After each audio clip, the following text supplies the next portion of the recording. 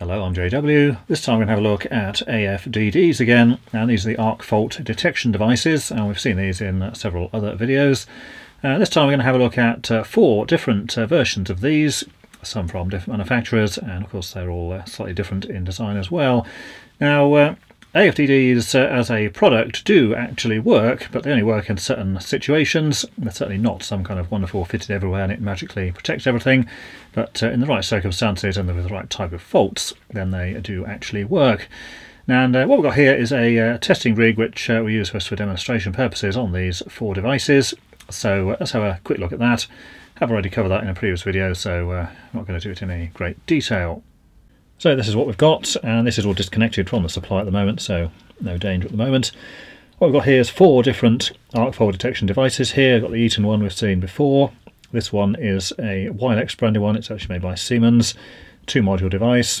A Proteus one here, again a 2-module thing. And then this one also a Wilex, but this is a single module, so more on the lines of a standard circuit breaker or RCBO size. So four different ones there.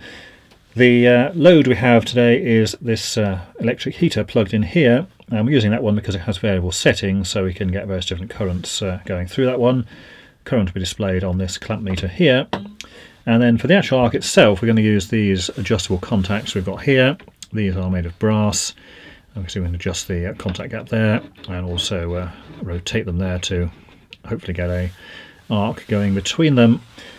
Now, one important thing about arc fault detection devices, which as we've seen in the other videos, they don't work on very low current, so that one we had a lamp there didn't get very far because the current was too low. This one claims to need at least 2.5 amps to operate, as do the others here. The Wilex one apparently can work down to 1.5 amps, but certainly need a couple of amps flowing. And then the second thing you need is that you need an actual arc here to be of a certain length of time and a certain amount of energy to be involved. So a small spark, whatever, probably won't trip the device. It does need to be a particular arc of a particular type. So anyway, we've got these fairly large brass contacts here, so we can hopefully get a decent amount of arcing going on between those. And the reason I know this is safe to touch is because it plugs in here, so you can clearly see that it's completely disconnected from the supply. Certainly wouldn't want to rely on a switch, because of course switches can and do fail. Now we'll try the Eaton one first, and we've got the contacts fully closed there, so shouldn't be any kind of arcing going on. Clamp meter is on with 0, obviously. So turn on the device, it just goes through that 3 colours, and then green is normal operation on this particular one.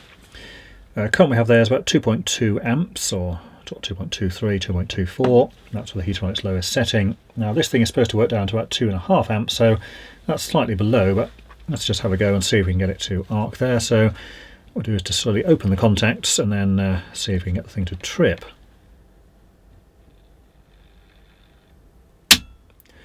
Okay, so there we go, that has tripped. So if we close the contacts there, turn it on, and we see we've got a 2 yellow flashes there to indicate the type of fault which we had, and then it goes back to green for normal operation. So that's with 2.2 amps there. Let's try it with a higher setting. That's the second setting there. That's about 4.2 amps, so somewhat above the minimum 2.5 we needed. So let's try that again. Yep, and that trips pretty much straight away. And again, we'll reset the device. Just getting a single flash that time. We'll have a look at what those mean later on. So now we've got the heater on its fullest setting, and it's about 8.4 amps there, so considerably more than before. So same again, so we can get an arc between the contacts. Yep, there it goes. Trips pretty much straight away. And again, if we turn it back on, get that single flash there to indicate the trip cause was in fact an arc. And it's worth bearing in mind that these devices are traditional circuit breakers, so you've got overload and short circuit protection in there, and these also have an RCD included as well, and it is a type A, and that's the same for all of these devices. So this is really a 3-in-1 device that does everything. Now let's have a look at this one. This is the Wilex one, or basically it's a Siemens unit here. 2 modules this one. It's a fairly traditional RCBO here, again the type A is indicated here, and it's got the arc fault detection module as a separate thing on the side. They're basically just clipped together like that. Now this one and the other two there, which we'll get to later, this wires up slightly differently. Line coming at the bottom, as in your traditional consumer unit with the bus bar there, and then the neutral in is actually this flying lead here. Normally that will go to your neutral bar in the consumer unit. We don't have a consumer unit here, so I've just used this circuit breaker here just to join the two together, incoming neutral here and the neutral for the device. That's not actually doing anything, just being used as a convenient sized terminal. And then the load comes out the top here, pretty much in the usual way. So let's turn on this one. And you can see this has got a red indicator, and on this one red indicates normal operation, so somewhat different from this which had green as normal operation. So starting out then with the low current, the 2.2 amps or so there as we had before. So let's see if we can get a bit of an arc going there. Let's see if we can get this one to trip.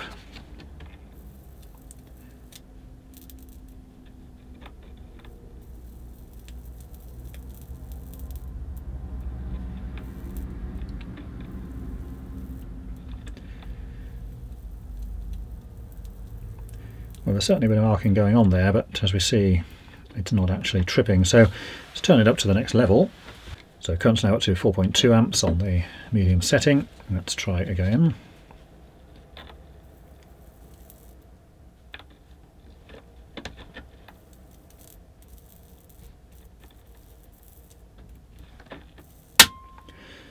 Okay, so that did trip there. Took a few attempts there, but nevertheless the thing has tripped. And this really highlights an important difference between these, in that the microprocessor inside these, or basically it's a computer inside, the actual software isn't the same for different manufacturers. So whatever Eaton have put in here is not what Wilex or Siemens have put in this one. And again, these are not devices which are designed to trip instantly necessarily. They have to analyse the arc and look for a particular pattern of arcing, and also has to be a certain amount of energy involved over a certain amount of time and various other factors. So certainly some differences going on with that one. Now let's just turn this back on. We should see the indication here not be red in this case. It should be something else. So I'll press the button first there. So we've got the yellow flashing there, and on the information for this one, basically a single flash repeating is essentially the series or parallel arc detected. So again, pretty much what you would expect there. And in terms of resetting these, you have to actually then press the button, and then it goes back to the red, which is normal operation. Seems a bit of an odd choice to have red as normal, but nevertheless that's what we've got. Now let's jump to the third level on that one. So about 8.4 amps there, so that's the higher setting. And again, we'll try the arcing there, see what we can get. Okay, well that was pretty instant that time, so barely got any kind of arc going, and it tripped off straight away. And again, we turn back on, just have to poke the button in. And again, it's that same yellow flash there indicating an arc was detected. And then if we press this again, then it goes back to red. Again, normal operation. And these do have a test function as well, so if you actually press the button in, then it will actually trip the thing, as the same with the test button on this one. So that's the two-module Wilex model. So let's move on to the Proteus one and see what that one does. Now moving on, we've got the Proteus one here wired up. Again, this is similar in design to this physically. It's got the line coming at the bottom, neutral on a flying lead. One notable difference is the flying lead on this is massively longer than the Wilex version, and then your load connects on the top to those in the usual way that a fairly typical thing would. And again, two module wide here, and it's got the three functions in: circuit breaker, type A, RCD, and of course the arc fault detection as well. Now the only difference here, this is actually a 32 amp device, the 32 there, but shouldn't really make any difference with this test, as we're not going up anywhere near that. And Proteus things are sold by City Electrical Factors in the UK, for those that may not know. So let's turn this one on and again see what we've got. Contacts are fully closed. So it's on there. Now this has an amber LED in there, and again that's to indicate normal operation. So again, different from the other two, so that's sort of one of each colour so far. Heater's on, current with a low setting again, 2.24 amps there, as we had before. So let's try a bit of arcing, see what happens on this one.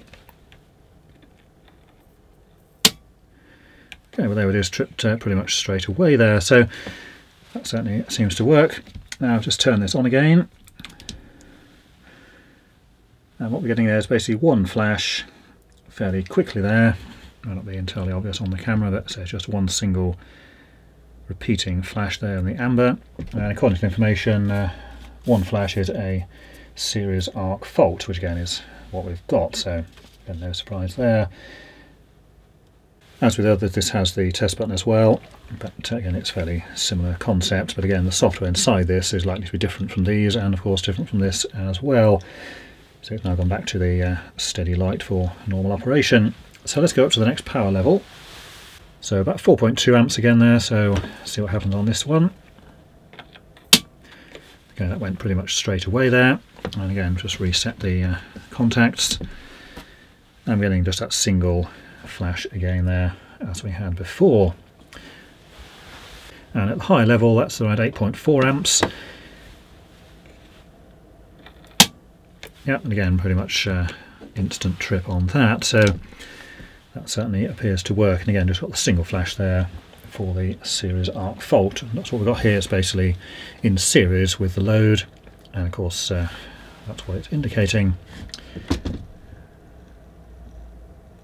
Now finally we've got this item here. This is also a Wilex one, but this is in a single module, so essentially it's this one but all made into a single width module there. So in terms of installing these, certainly more convenient as it's all in a single item there.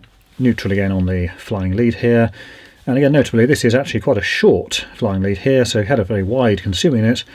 Going to be some difficulties in actually getting this to reach because that's as supplied. You see it's only what, sort of 8 inches long or something, but nevertheless that's what they've supplied with it, and it's pretty much the same length as we had on this other one over here which we've looked at. So there we go. Line comes in the bottom, and then your load just on the top there with the 2 wires, pretty much the same as any normal RCBO would be. So this is actually a 6 amp one. Now that current actually goes at 8, so that may be an issue, or we'll soon see. But we'll start out on the lowest level, and this has the little indicator here just underneath the actual trip lever here, and this is actually the test button here as well. So pretty much the same as this, only sort of all combined into one. So 2.2 amps there at the bottom range on the lowest setting, and the contacts are of course closed, so let's just see if we get a bit of an arc on this one, see how this works.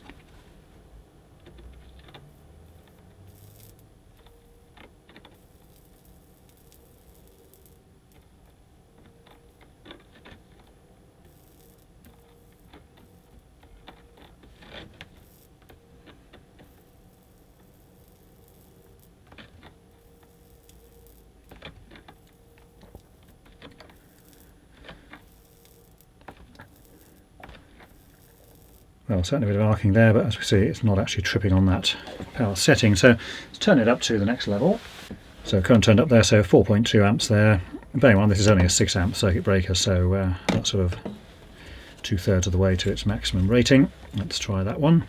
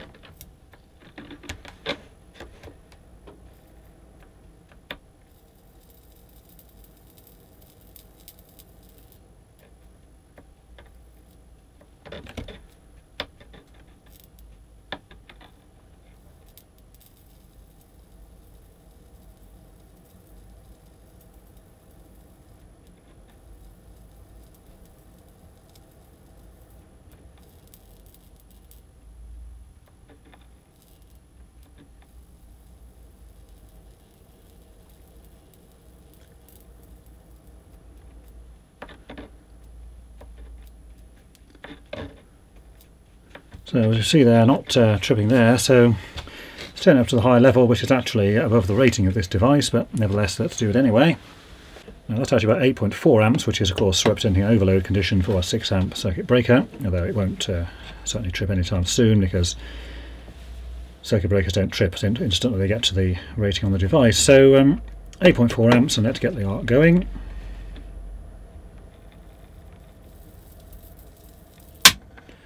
Okay, so there we go. So that did eventually trip there. But bearing in mind that was at considerable overload, about 8 amps there on a 6 amp device. So Again, rather different results than we had from the others there. And again, if we turn on, we should see the LED indication should be a different colour. So see that's just flashing amber there, and one at a time. And as we saw with this one, that's the series or parallel arc that's been detected. And again, this here is the actual test button, so if we press that, it should reset, or there we go. So it's now gone to the red for normal operation. And again, if we press that, we should be able to trip the thing to confirm it's still working. And then just, it goes back to red when we've turned it on again.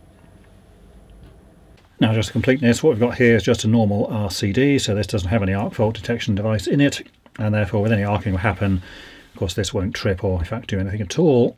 Just do the same again with the arcing here, but what we'll do is actually zoom in onto the contacts themselves so you can see what kind of arcing actually goes on there with the 3 power settings that we used before. So first of all then, the low setting 2.2 amps.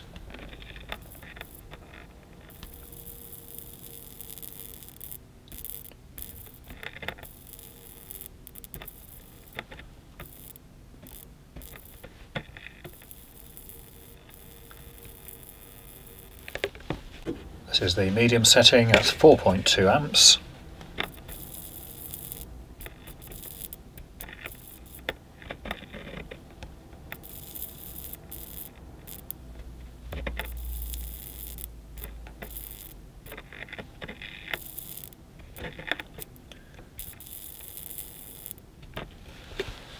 And then finally the high setting, which is around 8.3 amps.